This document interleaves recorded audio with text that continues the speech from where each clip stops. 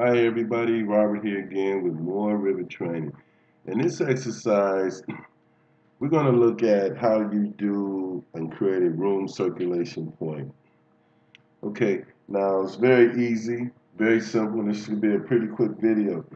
So what I have here, I have my furniture schedule open, and I have this file thanks to Elise Moss, 2018 Certification Exam Guide.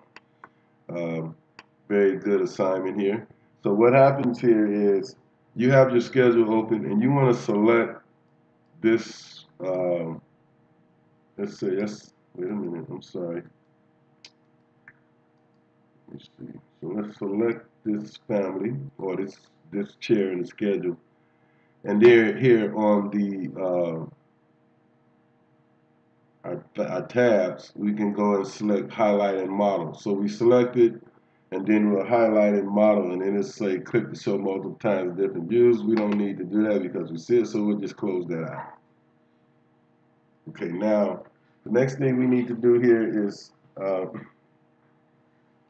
we need to open this family up.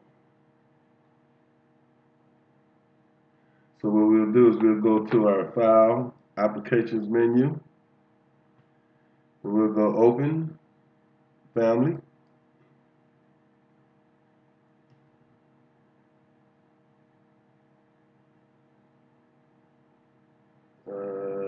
Let's see, Furniture here. We'll go to Seating. And there's our Corbu chair. We'll select it. And now we'll open this family, the Corbu chair family.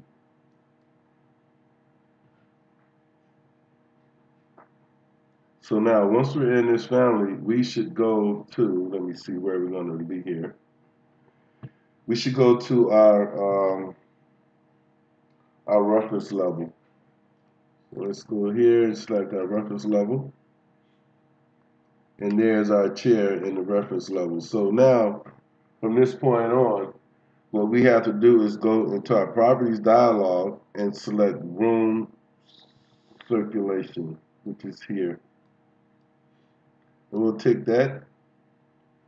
And as you see, you have a point placed right in the middle of the chair. And that's the circulation point. So now we'll select it. And as you can see, the little gizmo pops up that we're familiar with.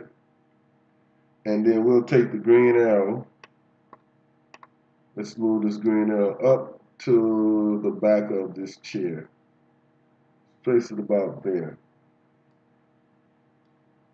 Okay.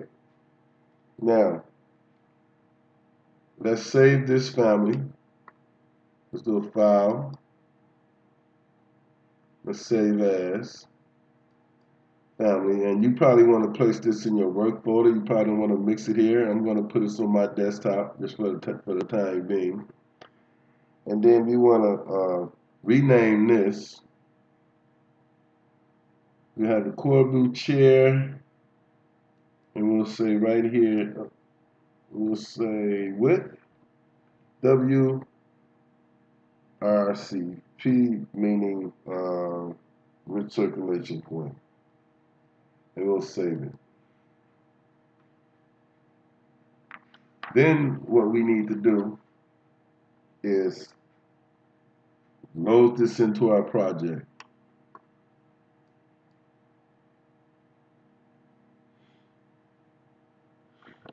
Okay, any day now. Computer's kind of slow, sorry. Okay, now it's loading into our project. I'm going to just escape out of this. It's in there. So we want to do is select our chair. And we'll just do a right click here. And we'll select all instance in view. And then over to our properties tab, that chair we created, there it is, it's there. And we'll say, we'll select it. And then all of the chairs will highlight. And then we'll window tile this. And as you notice in our schedule, there's all of the chairs we selected, and the room circulation point is there, calculating where that chair is in our model. So that's it for this one. Very short and simple video, but this is important. This is how you do room circulation points. So thanks for watching this video. If you like it, or you want to have comments, or you need any instruction or any other things you'd like to learn, drop me a line. Thanks for watching, and bye.